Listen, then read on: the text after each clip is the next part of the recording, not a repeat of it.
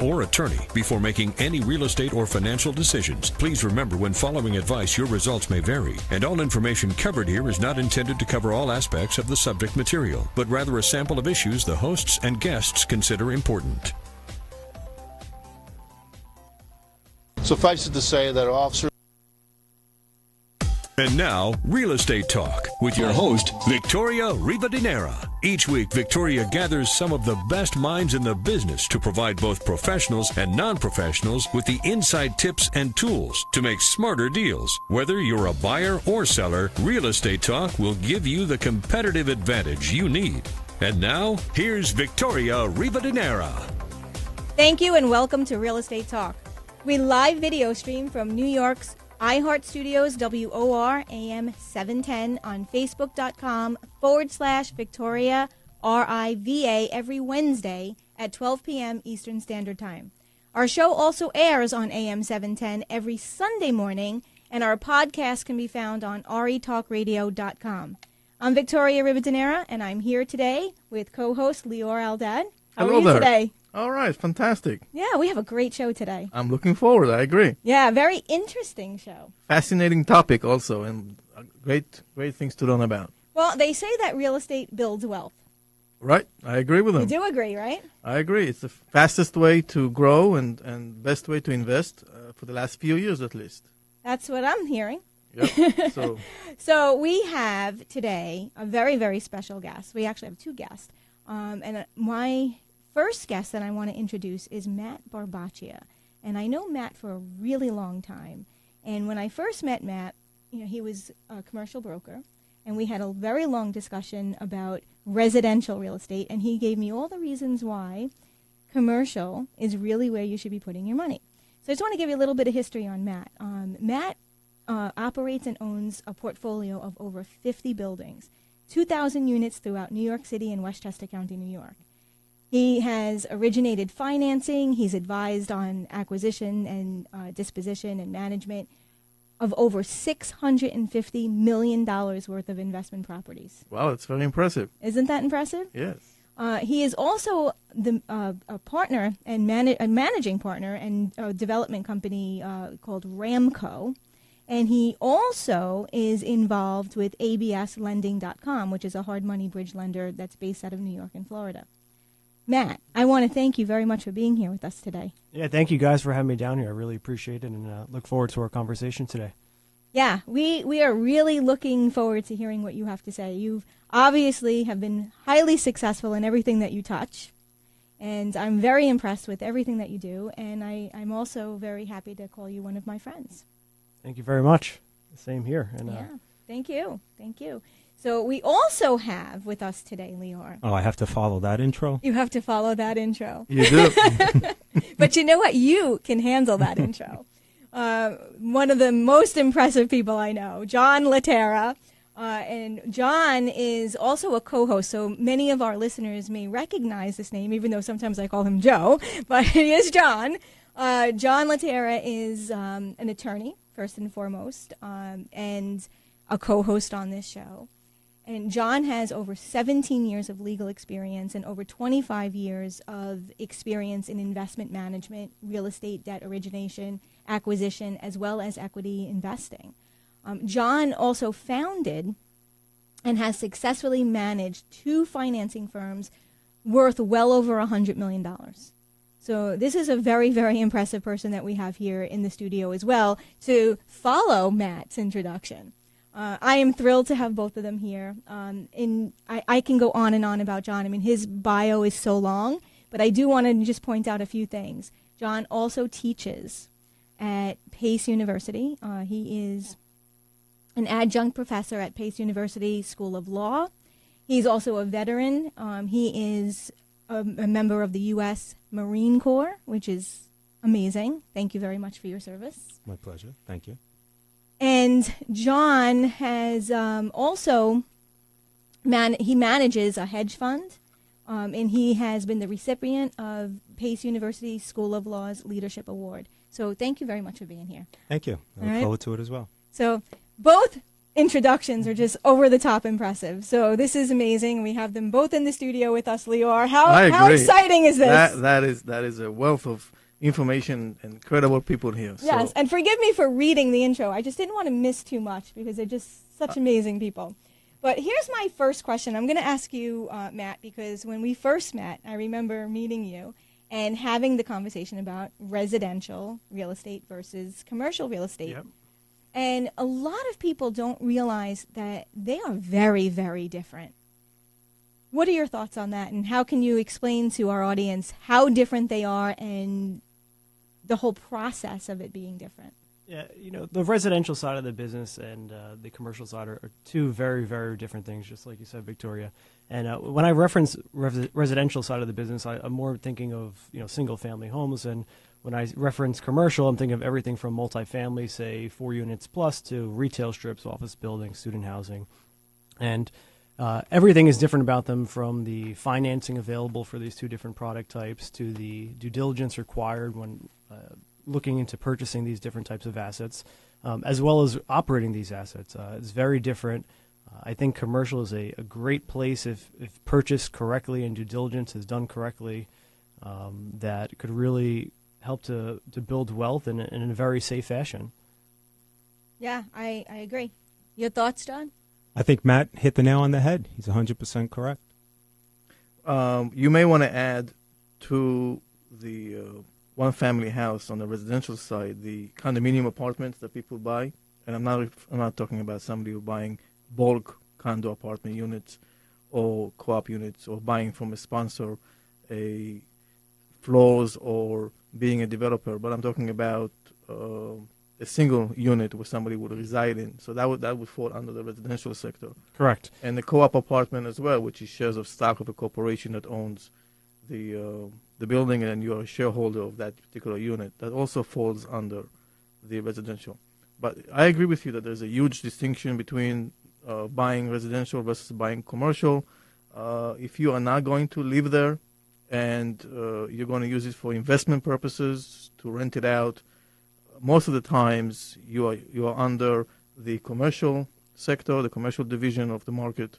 And then if you're planning to reside and move in and live there, you are most likely in the residential. I think the intrinsic value of owning any type of real estate, whether it's residential, single-family homes, a condo, co-op, to 100-unit multifamily property or retail strip, has great value, and just the intrinsic value of parking your money and as a hedge against inflation. And on the residential side, you have the appreciation play, and you also can, on the plain devil's advocate, can sort of look at it like a glorified savings account, where you're the one contributing to paying that mortgage on a given month. Where on a commercial property, you still have the appreciation play. You have some additional aspects of write-offs and depreciation that also factor and can be very powerful.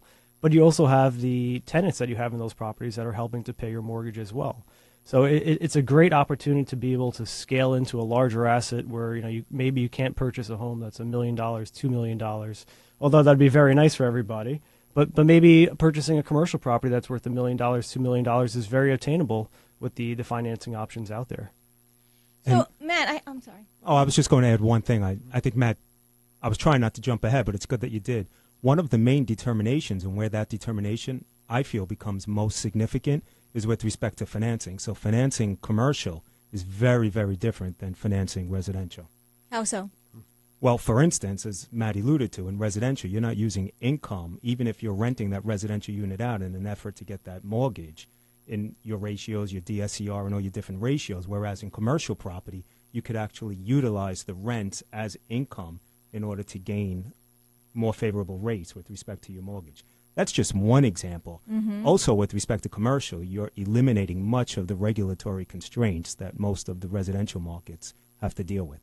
Yeah, on the commercial side, they really consider it more of an asset-based lending type atmosphere, where they're really relying on the fundamental principles of that particular property that you're purchasing, and not weighing it as much on the individual that is borrowing the money. Obviously, they're going to look at that, but where like in a single-family house, it really is vastly determined based on the strength of the borrower.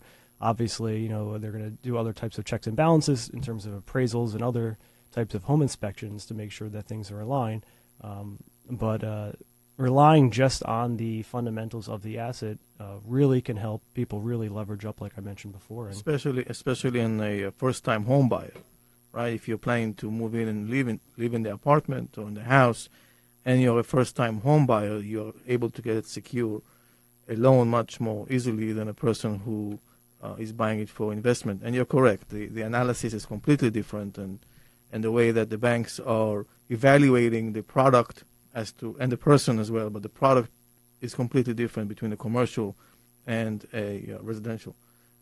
Notwithstanding the fact that in a residential you can get a pre-approval letter that you are qualified to move in the commercial sector, you can, but it's again, the building, the income, the asset is much more heavily looked upon and evaluated than the person himself, as whether or not he or she can pay back the loan.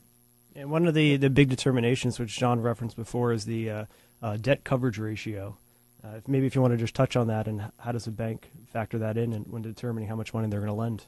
Yeah, absolutely. Effectively, what banks do is they take all the income and they take the mortgage and the interest rate and how much that mortgage, and I'm trying to kind of word it so that everybody understands. So they take all of that information, they put it together in a ratio. Most banks like to see a 1-to-2 ratio.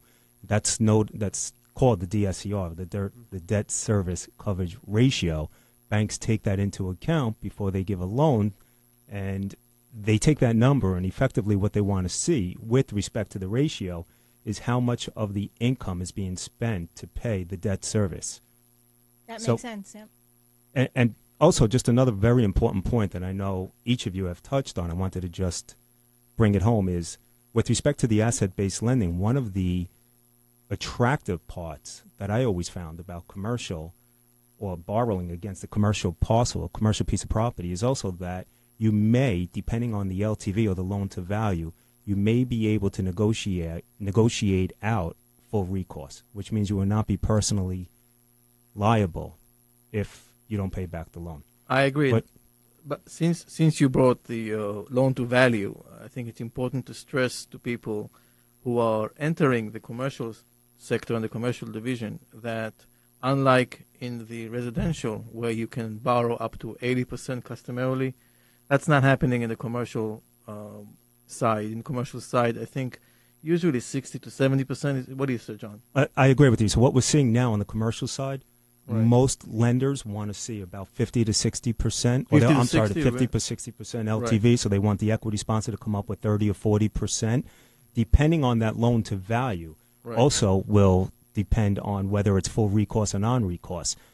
And without a doubt. Yes. And you could play with that a bit. So what we have seen more often than not, depending on that loan to value and those ratios, we're able to negotiate full recourse and basically back into something known as bad boy carve-outs, which means that you'll only be liable if you're engaging in some sort of fraud or the bank finds out of some sort of fraud, and that's how it comes up with the name bad boy carve-outs. So yeah, you're only liable if there's a fraud. Yeah, so I've done the same thing with my clients, and I represented clients who bought in the commercial buildings, commercial sector, and yes, we negotiated the bad boy. At first, the bank, just to tell you a story, the bank wanted the full recourse. We tried to ask for none, and then the halfway meeting in the middle, trying to amicably reach a resolution, was the bad boy part, the carve-out, which my client agreed. But it was worth it for him to agree and proceed forward than to try to say no, and I'm not taking the loan because of me being some way liable. Yeah, one of the other things that I'm seeing right now is that in terms of not only the prepayment penalties, you're sometimes able to negotiate, because a typical commercial loan, say if it's a 5-year term and amortized over 25 years, at the end of 5 years you're either refinancing or you're going to either sell the building at that point, and most people at that point refinance. And sometimes during that 5-year period, most of the loans where you have like a 5-4-3-2-1 penalty, which 5-4-3-2-1 prepayment penalty, and sometimes on longer terms you are able to negotiate that where your window of opportunity to get out of that particular loan earlier is a lot easier. So maybe if there's like a 10-year term, instead of it being say 5-5-4-4-3-3-2-2-1-1, you might be able to do it where the last 2 years of that particular loan you do have the flexibility to get out. I think it's important. I don't mean to jump in, but I think it's important to tell the audience that in a residential loan, there is no prepayment penalty. For the most part, correct. Well, there Right. could be. There could be, but 99% of the transactions Very rare. very rare for the residential. So, yes, I agree with you about that part where in a commercial loans you have the 54321 prepayment penalties. I had a case many years ago where the seller signed a contract and then set the closing on purpose. So he's going to hit the 1%, which is the last year of the 5-year term. So he can pay only 1% prepayment penalty in lieu of. So when we do a contract negotiations and setting closing dates, we look at the mortgage. We see exactly what dates are the carve-outs for the 54321 prepayment penalties. And then even though we enter into a contract on a particular date, we choose on purpose a deferred closing date to eliminate paying another percentage on the prepayment penalties. From your guys' perspective, are you seeing, when it comes to recourse loans and the banks requiring them, how receptive have the banks been to you guys to implement a burn-off period where instead of the loan being personally guaranteed for the length of the loan, after a certain amount of years, the recourse either disappears or the amount of recourse is limited? Well, here's how I'll answer that. As deleveraging and refinancings continue, yield expectations are changing. So what I mean by that is real estate is now operating more like the vehicle it was meant to operate, like not before the global financial crisis, but afterwards, post-financial crisis. With that being said, most banks want to see full recourse, and I think most borrowers are prone to accept a full recourse. And with a full recourse, you could obviously get much better terms from a bank, and that's effectively what we are seeing in our practice, even in our fund. If we want to negotiate out the full recourse and the personal liability, there may be a premium for that. And it just depends on the borrower's appetite for risk at that point. Are they more risk adverse or are they more prone to take that premium? John, when you're referring to a better terms, are you referring to better interest rate? Are you referring to better loan to value and higher loan amount, or are you referring to all the above? Or are you referring to the prepayment penalties? Well, it really depends, right? It depends on the particular situation. Right. Maybe interest rates not that important because you know that there's an exit strategy or a liquidation strategy at the end of 18 months. Therefore, prepayment penalties become much more important rather than interest rate. It's very hard for me to sit here and tell you exactly what the situation would be without knowing the situation. Yeah, because every single situation is different. Well, and to Matt's point, every commercial transaction is very different. It's not like a residential check-the-box type financing. It's very entrepreneurial. I agree. I'll tell you a trick that I've learned practicing in real estate law about commercial transactions with prepayment penalties. You know how you borrow 5 years plus a 5-year extension, and then you have a 54321 payoff and another 54321 payoff. Well, whoever represented the client who came to us failed to have a last 25 days or last month without prepayment penalties. So my client, who was planning to refinance after 5 years, had to pay a 1% because there was no window for him to refinance and secure new mortgage. Have you seen that? You know what I'm talking about? Well, I've seen some loans where even if you have a 5-year term, even at the end of that term, no matter what, they still charge a point as an exit. Exactly. So what I did with another client is that I negotiated a window of 2 weeks where you can pay off the loan towards the end of the 5 years, before it extends and renews, without any prepayment penalties, giving the client the ability to refi or pay off the loan. Otherwise, I think it's a trick of the trade of the banks, taking it all the way to the last day and then still. I think everything is really a play on the numbers, and sometimes a particular borrower just wants to hear, what, the interest rate is this, and they're just fixated on that particular number. But you really need to take a step back and look at the whole picture in terms of points. You need to look at your closing costs. I mean, there's some commercial lenders right now that are doing no appraisal fee, no bank attorney fee, no application fee. And if you look at the cost on this on a loan that could be several $1 million, I mean, it adds up very quickly. It could be easily well north of $20,000. So like if you bury that cost into the the interest rate and the cost of the loan over a period of time, you know, it's your total payout can be a lot higher than what it appears to be on the surface. Well, when we come back, we're going to dive into this a little bit more and talk about more of the financing and maybe even some alternative financing methods that are currently in play. I'm Victoria Rivadeneira. I am here with Lior Aldad, co-hosting Real Estate Talk, live from iHeart Studios, WOR. We are speaking with John Laterra and Matt Barbaccia, and we'll be right back. Hi, this is Tom Marinaro, the president of Residential Home Funding, a top East Coast mortgage company. Now is the time to buy a home before interest rates go up. Lock in with a low rate today, or turn your current home into an asset by cashing in on its equity. Why rent when you can own? Why not get cash out of your home now? So call me right now at 1-800-636-LEND. And as a bonus, if you call me right now, I will waive all of my lender fees. That's right, zero lender fees, saving you thousands of dollars. This offer is for purchasing or refinancing a home. Call me and learn more at 1-800-636-LEND. Residential funding is part of the New York and New Jersey Departments of Banking and Insurance. Our NMLS number is 36152. The number once again is 1-800-636-LEND. That's 1-800-636-LEND. This is Paul Oster, the nation's credit repairman, and I want to help you improve your credit. As the CEO of Better Qualified, I've helped thousands of people over the past 10 years. I'm the credit expert for Fox Business News and all the major networks. I'm a certified FICO Pro that uses the consumer laws to help delete negative information off of credit reports. We have a debt elimination program that focuses on the laws surrounding collections, judgments, and charge-offs. You could be entitled to up to $1,000 per violation.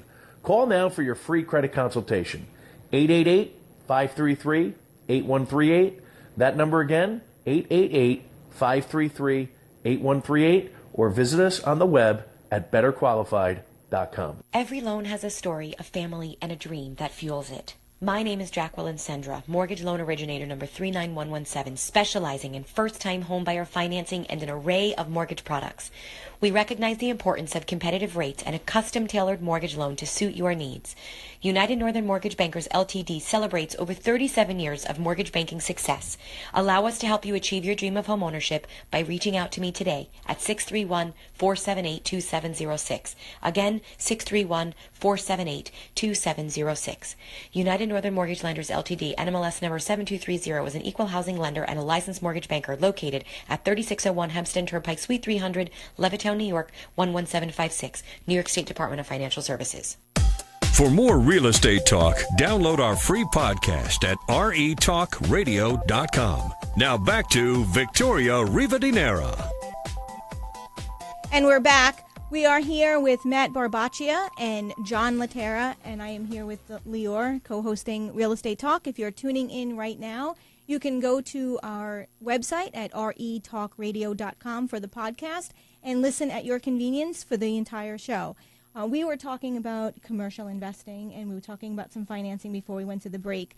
And what I want to do is I want to simplify this just a little bit for some of our listeners that are new to commercial real estate.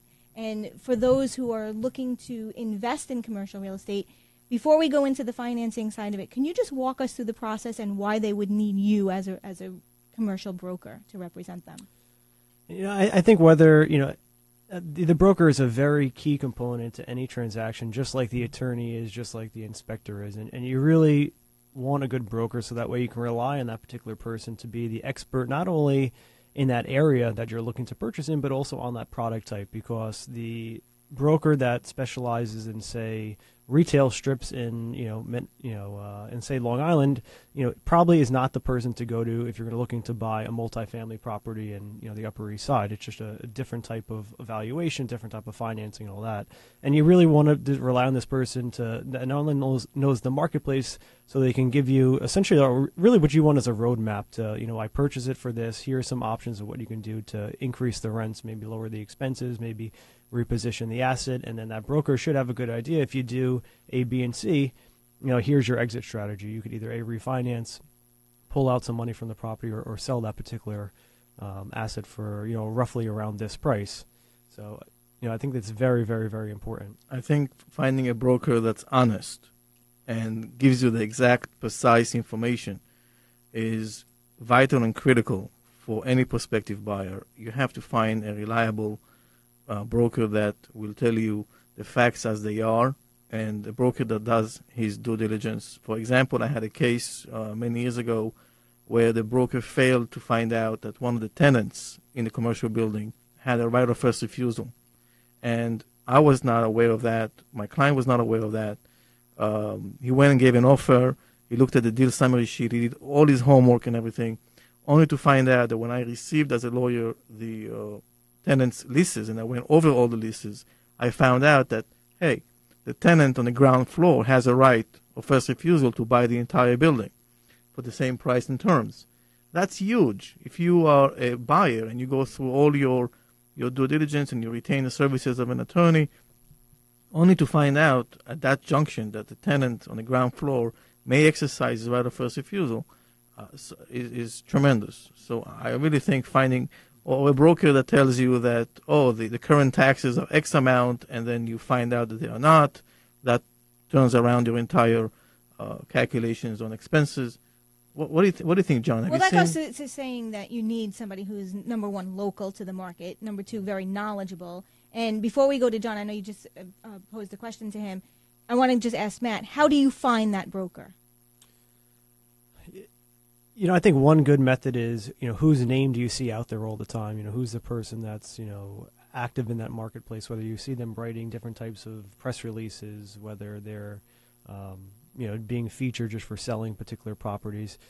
I always like to think the one that's spending the money on advertising, all that stuff, is probably the one making the most money in that marketplace, because if they weren't making because advertising money, isn't cheap. It's not cheap. They probably wouldn't have the money to do so.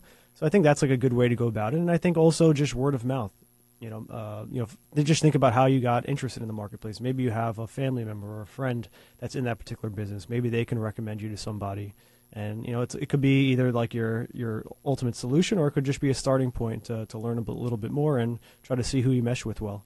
Okay, thank you. And I know Lior gave you a question. I so rudely interrupted, so I'm going to pass it over to you now. That's okay. All great points. I've learned over the years that, at least in my opinion, real estate covers a lot of different domains. It clearly requires thinking and an understanding of economics. So broker can only enhance each and every one of those aspects of figuring out a particular parcel of real estate. It's not just looking at an asset, checking the NOI or the net operating income.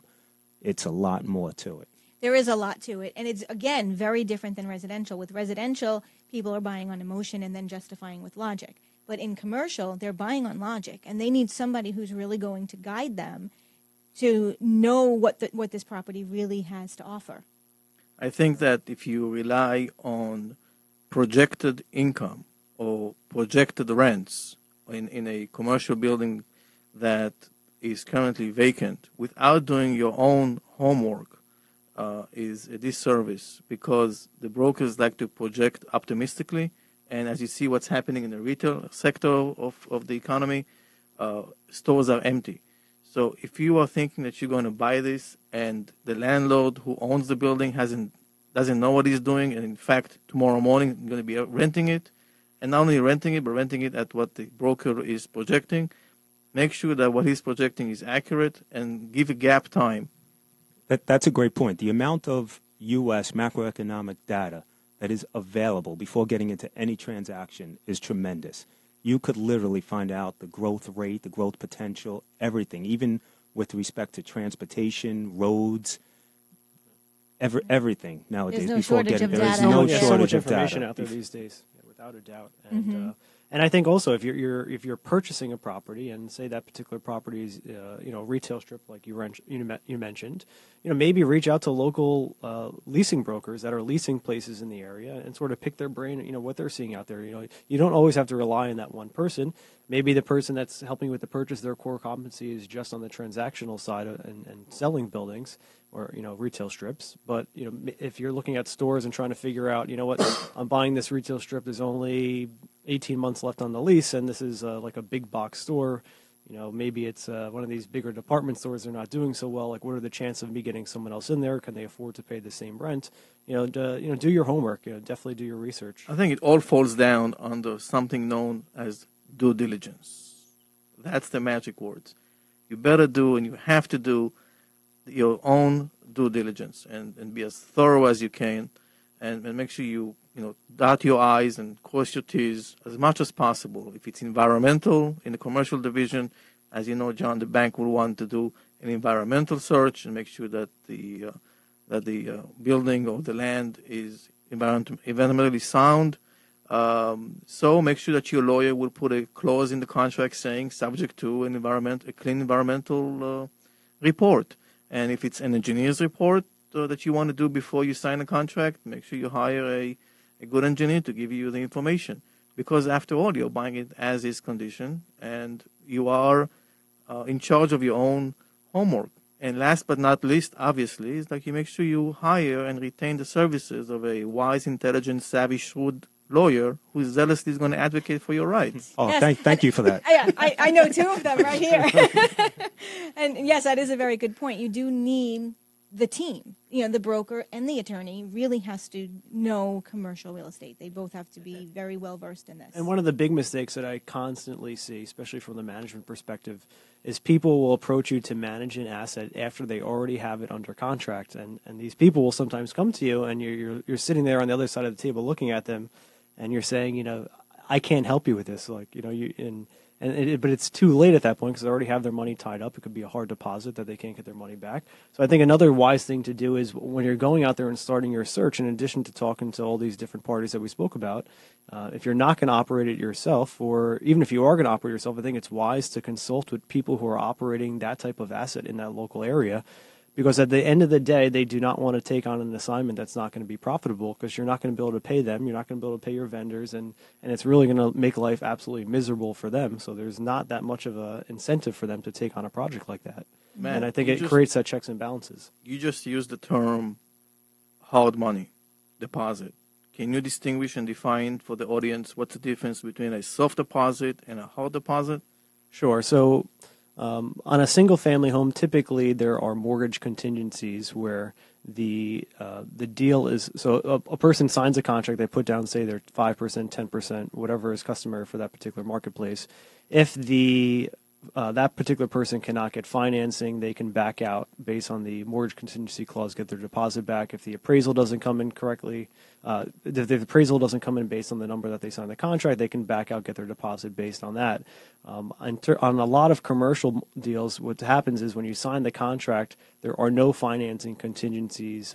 You're buying the property as is in a lot of situations, where once you sign that contract and you put down your 5%, 10%, whatever it is, you really do not have a method to get that money back if you decide afterwards that you don't want to move forward with that particular transaction.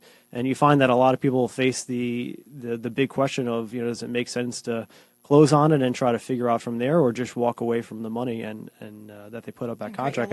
And I've seen it go both ways. It really just depends on what the downside really is. So on this topic, John said that banks are looking for, you said what, 40 to 50%? Right. What happens if in the commercial market? In the commercial market. So let's say this is a great property. Everything makes sense, but I don't have enough money to do this. What would you suggest? How can we buy this property? Oh, it's a great question. There's a couple of different methods of going about it. Number one, you could try to get a subordinate financing, subordinate lending, or a mezz piece, which effectively is a piece of debt that sits between the equity and the senior lender. So that mezz piece will obviously be at a higher yield. There's a premium for the mezz piece taking additional risk sitting behind a senior lender.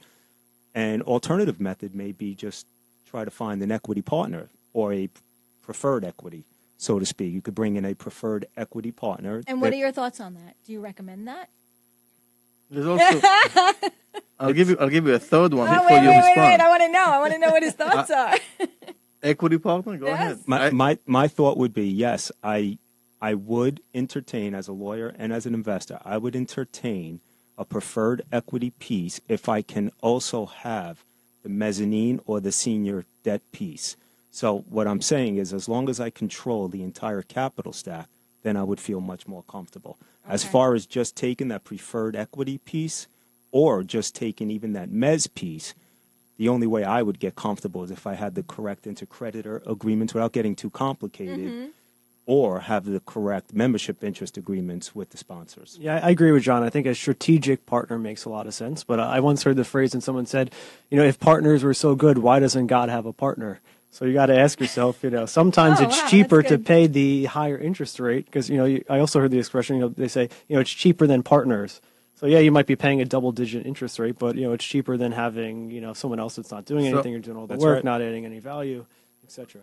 I agree. Now, I'll give you a third scenario, which my brother purchased a piece of commercial property a few years back, and he utilized a concept called purchase money mortgage, which means that the seller gives a loan to the buyer with certain terms. The seller records a mortgage, and the buyer, so basically the seller in essence becomes the bank, and the seller lends to the buyer that difference of 60% or 70%, whatever it is, above and beyond the down payment. The issue we always see with purchase money mortgages is either the senior or the mezz lender will not allow it. No, there is no other lender. It's a straight. Let's say I was selling my building for $5 million. Oh, so you're off of Victoria's scenario. You're on your own new scenario. Correct. Sorry, I'm still on the old scenario. No, I gave you the third option. So you guys mentioned about the partnership. You mentioned about a second mortgagee. Make sure you're paying attention, John. That's okay. And then a third option I would think to pursue and be able to secure and buy a commercial property would be an idea of whether or not the seller is willing to give the purchaser his own loan against the first lien against the property. Mm-hmm. So that can work for somebody who is short on. Yeah, I've seen it work in a lot of situations, especially if maybe the asset is not very financeable in its current state. Where the seller already sort of knows the headaches and what's at hand, it creates a good opportunity where maybe they can stretch out from the seller side, a little extra proceeds by giving the financing to the person purchasing it. And from the borrower's perspective, a lot of times that rate that you're getting from the seller is a lot cheaper than going to alternative financing solutions. And it gives them the opportunity to get into the deal. There's less scrutiny over different types of items. And maybe in a year from now, 2 years, 3 years from now, whatever the terms of the seller financing are, they could either refinance out with a conventional loan that's cheaper or has more favorable terms. Okay, so Matt, let's say I want to invest in commercial property for the very first time. What would you recommend? What would I recommend? Good question. I think a lot of it depends on two things. One, obviously capital. How much capital are you looking to put into this particular asset? And that can't be looked at just from the purchase, also as an ongoing thing, depending on how much work the particular property needs. And then also your time commitment. How much time do you want to dedicate to this? Do you have some sort of other career where your time is very limited and you can't afford to be at the building every day, every other day? So I think that has to really be weighed into it. I think one of the great methods, if you have, call it $50,000 or even less, depending on your marketplace, is you can purchase, say, a 2-family, 3-family, 4-family, and get financing based on you owner-occupying one of those units in that property, and then you have the income stream from the other unit. So maybe if you're buying a single-family house or apartment, you're only able to get approved for, say, $150,000 worth of a purchase price. But if you're buying a 3-family that maybe goes for $400,000, $500,000, based on the fact that you have the income from those other units, you can buy a much larger asset. So now you have the tenants in your property are helping to pay down a much larger mortgage. You still have the appreciation play, and at some point down the road, assuming you pay off the mortgage, you have a nice cash flow stream coming in. Okay, so I have another question, but we're going to go to break. So when we come back, I'd like to learn a little bit more about the market, the current market right now. Is this a good time to buy? Is it not a good time to buy? Should we wait? I don't know. Good question. Don't answer it yet. We're going to hear from you as soon as we come back, and I'm going to have John jump in on that as well, because we have this conversation quite often. I am Victoria Rivadeneira. You are listening to Real Estate Talk from WOR iHeart Studios. Every loan has a story, a family, and a dream that fuels it. My name is Jacqueline Sendra, mortgage loan originator number 39117, specializing in first-time homebuyer financing and an array of mortgage products. We recognize the importance of competitive rates and a custom-tailored mortgage loan to suit your needs. United Northern Mortgage Bankers Ltd. celebrates over 37 years of mortgage banking success. Allow us to help you achieve your dream of homeownership by reaching out to me today at 631-478-2706. Again, 631-478-2706. United Northern Mortgage Lenders Ltd. NMLS number 7230 is an equal housing lender and a licensed mortgage banker located at 3601 Hempstead Turnpike, Suite 300, Levittown, New York, 11756, New York State Department of Financial Services. This is Paul Oster, the nation's credit repairman, and I want to help you improve your credit. As the CEO of Better Qualified, I've helped thousands of people over the past 10 years. I'm the credit expert for Fox Business News and all the major networks. I'm a certified FICO Pro that uses the consumer laws to help delete negative information off of credit reports. We have a debt elimination program that focuses on the laws surrounding collections, judgments, and charge-offs. You could be entitled to up to $1,000 per violation. Call now for your free credit consultation. 888-533-8138. That number again, 888-533-8138, or visit us on the web at betterqualified.com. Hi, this is Tom Marinaro, the president of Residential Home Funding, a top East Coast mortgage company. Now is the time to buy a home before interest rates go up. Lock in with a low rate today, or turn your current home into an asset by cashing in on its equity. Why rent when you can own? Why not get cash out of your home now? So call me right now at 1-800-636-LEND. And as a bonus, if you call me right now, I will waive all of my lender fees. That's right, zero lender fees, saving you thousands of dollars. This offer is for purchasing or refinancing a home. Call me and learn more at 1-800-636-LEND. Residential Funding is part of the New York and New Jersey Departments of Banking and Insurance. Our NMLS number is 36152. The number once again is 1-800-636-LEND. That's 1-800-636-LEND. RETalkRadio.com is your portal for cutting-edge information to give you an advantage in the competitive real estate market. Now, back to Real Estate Talk with Victoria Rivadinera. And we're back. We are here in the studio with Matt Barbaccia and John Laterra and Lior Aldad here co-hosting with me. And before we went to break, Matt, I asked the question to you. We all know that real estate is cyclical. You know, tell us where we are right now. Is this a good time to buy, or should we wait? So unfortunately, nobody has a crystal ball, so nobody knows whether now's a good time or now's a bad time. I think market-wise, we are definitely recovered from the housing crisis. So I think that's slightly alarming. But I think generally speaking, there's it's good to always buy. There's never a bad time to buy. It's just people buy bad deals in that particular marketplace. So I think if you know what to look for and you know how to create value, you can buy throughout any cycle. Would you agree that real estate is a long-term investment when you're looking at buying something?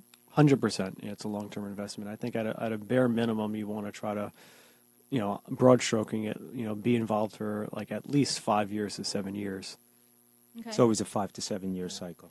But as Matt said, just to chime in, there's no crystal ball. So all you can do is look at historical data, which at our firm we're constantly looking at data. And it seems like right now, just to kind of sum it up, at least where we are, we're in about the 92nd month of the upturn cycle since the recession. So historically speaking, if you look back at cycles dating back to World War II, as I'm sure you know, most people in the real estate industry know a typical cycle is 58 months. That's the average real estate cycle. However, that same data shows you that over the last half century, the length of cycles have been lengthening. They're longer. Increase. Yes. Great example, 1980, it was a 92-month cycle. In 1990, I believe the cycle was 120 months. So with that being said, obviously, being in the 92nd month of this cycle, we're definitely in the mature stages of the cycle. But we're still in it. We're still in it. I mean, obviously, even with that being said, right, even the U.S. macroeconomic data shows that we're going to be in it for a bit longer, right? I mean, real GDP is strong at 2%. Job growth is at 1.7%, and the Federal Reserve has been extremely cautious with interest rates. So, I tell you, I think from my experience,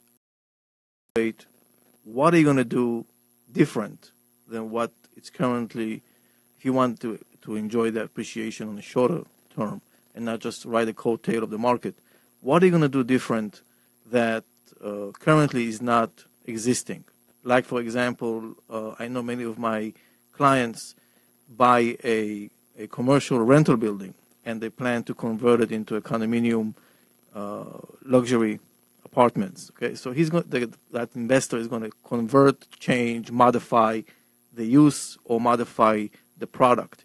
I had another guy who bought a single floor shopping center and decided to build. It was worth it for him to build a second floor to increase the income. Again, what are you going to do that currently does not exist if you're seeking that short-term return on investment with a profit?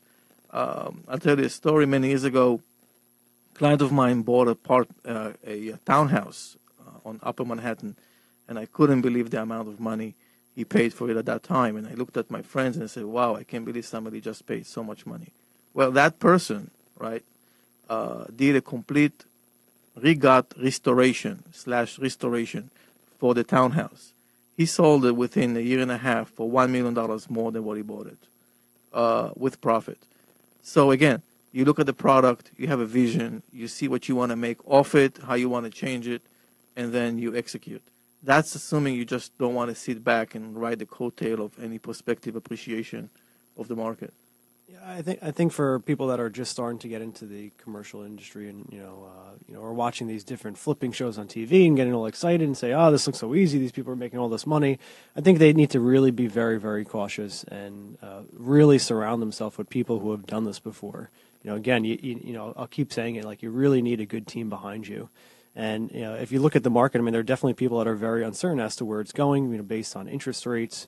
That might increase over the next couple, actually this summer that might go up again when the Fed meets. If you look at rent growth, rents in most markets have increased, although like I've even seen some marketplaces here in Manhattan where the rents have actually decreased and owners are offering concessions just to get tenants into those particular buildings. But the real thing that you really need to look at is the NOI, and like, has the NOI, the net operating income, which is if you take your income and you subtract your expenses, what's left over at the end of the day, has that grown? And I think where we are in the marketplace is that the NOI for the most part has not grown, and if anything, that's getting tighter and tighter and tighter, which creates a big, a little bit of a squeeze. And then if you have where interest rates spike up, you have even more of a squeeze. So you really need to, like Lior mentioned, really need to look at these assets with, from like a different perspective. Take a step back and say, how can I add value? Can you add to the existing building? Maybe there are large apartments that, a large 2-bedroom that you can turn into a 3-bedroom. Maybe a lease is coming up that's very under market and you can reposition it. Whatever it is, I think to buy an asset based on, what it is when you're, of the day that you're purchasing and keep it like that, I think it's going to become, or I shouldn't even say become, it is very difficult to make it work. And what you're saying right now, too, is also about knowing your local market, because real estate is local. So you said there are times, right here when we see rents that are going up, and now we see rents that are coming down. You need to know that. You need to know that before going into something, what's going on in that local market, which really reiterates the reason that you need that good team around you. Yeah, I mean, if you get a setup for, say, a building in Manhattan, and it might show you, okay, here's the rent per month in 12 months, and here's the rent roll. But what you don't know is, well, maybe it doesn't matter as much that the rents have gone down, because the rents that you see on there, assuming that they're somewhat stable right now. But one of the big things that's happening is that they're giving a 1-month concession. So, you might do your underwriting based on 12 months worth of income, but it's really 11 months. Mm-hmm. Assuming that person, leaves at the end, depending on what the turnover is in that local marketplace. But, that's a huge percentage that you might not be factoring in. And maybe you're offering like another incentive in addition to that concession to get that person in there. And these are all added costs that really affect the bottom line and the net operating income of a particular property. Many times what the leases say and what the tenant actually pays are not the same. In other words, you can look at a deal sheet, summary sheet, and the leases are expected to pay X amount of dollars every month, but that particular tenant is struggling, and the landlord is willing to accept a lower amount temporarily because he's struggling, but the term temporarily is to be defined, and therefore, what expected and what is not always in the same. One trend we see with respect to adding value, and I've seen it often in New York. It's much harder to do in New York, but have you heard of optionality? Which, in effect, the whole idea of optionality came from the whole office sharing space. So you need conceptual zoning, flexible zoning, which allows land owners or building owners, property owners, to have the option to use the highest and best use of the property for the specific tenant. So you're not necessarily locking a 5-year tenant in with a 5-year extension. You're giving them an option to change in order to have the highest and best use for your location. Interesting. Yeah. Are you not familiar with that? Yeah, not familiar with it. No. Yeah, I'm not familiar with that either. That is interesting. Seeing more and more of it. Yeah. So, John, as an attorney who has a wealth of experience dealing with commercial, what would you advise someone who is new to this, investing? They come to you, they're using Matt as their commercial broker. What's your advice to them? Well, the best advice I could give anyone is, as everyone had already alluded to, is you cannot ever do enough due diligence. Due diligence and run the numbers. The numbers do not lie. One of the caveats I would say is be very careful with respect to cap rates. We've watched cap rates, especially Explain in a cap Manhattan. rate. A cap rate is effectively what you're making on your investment, and I'm really dumbing it down just to kind of throw it out there. But a great example would be Manhattan would have historically traded at a 5 or 6% cap rate. We've historically watched that cap rate go from 6 to 5 to 4 to 3 to 2. I've, for the first time, witnessed a 1% cap rate, which is just insane. Now, obviously, Manhattan is a bit of an anomaly, so you have to put it all into perspective. But be very careful with cap rates because you may think you're buying a building at a phenomenal loan to cost, but it could just be that you have such an inflated cap rate that it still makes absolutely no sense. I think location, no matter what you do and how you slice it, if you're buying a corner property on 57th and 5th, that property will be nowhere near another property that is not in such a prime location. So location, that statement holds true in commercial sector no matter where you are. It does. If I could just interject one moment, I'm not saying I disagree with you. I completely agree with location, but it's also yield. You could have the best location and make absolutely no money, but that particular investment would not necessarily make all the sense in the world. So we're looking at it strictly from yield, right? I mean, you could be in a hot market, but that also means that your prices are hot. So yeah, depending on whether it's an appreciation play or a yield play, or perfect world, both of them. But yeah, I think both statements can hold their weight. Are any of you seeing foreign investors buying property sight unseen? Not so much sight unseen. I mean, a lot of these foreign investors have huge teams, so maybe the key money person is overseas in a different country. But most of them have someone here local on the grounds in New York, wherever state you're in, that are at least touring the property on behalf of them. Mm-hmm. I have situations where brokers call me and they say that I represent great leaders of different countries in the world or investors of different countries of the world, and they are the so-called agent. So yes, the person has not seen it, but today with the internet and the photography and Skype and Facebook Live, wink, wink, and all these other channels of communication, people can be there without physically being there. Are you guys seeing any of your international clients that are having difficulty getting money here to the States? Most of my clients are buying all cash if they're international, so the funds get wired into. And by the way, now there is that new laws, right, with the disclosure that you need to disclose if it's an all cash deal.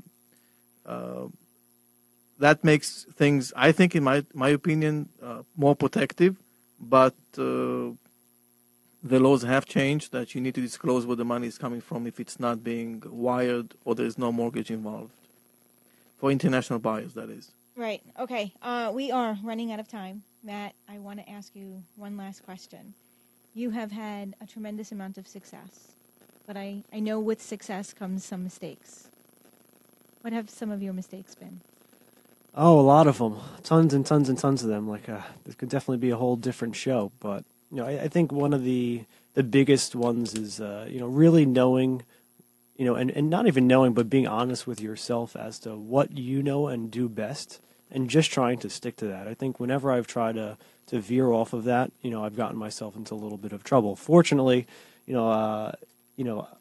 really being and focusing on this industry on the other aspects has made it where the downside that I faced, was not greater than the upside. So I was fortunate, but you can see, just stick to what you know best, and whatever you don't know, just rely on the other people. But this could be, getting out of your marketplace. We've had it where, we have our certain pockets that we constantly look to invest in, and we know the players, we know everything about it, and are 100% confident. And, you sometimes find the whole grass is greener on the other side, and start to look in different markets, and, this looks beautiful and great on the surface, and as you dig into it, you realize, or hopefully that you actually do dig into it, you realize that it's not nearly as good as you once thought. So the one piece of advice you'd give our listeners? Is stay focused and, stick to what you know best. All right. Thank you very much, Matt. How does someone reach you? So you can reach me through our website. So you can contact me at abslending.com. And my email is matt, M-A-T-T, at abslending.com. Thank you again. John, how do we reach you? Best way, email John, John, at lm.legal.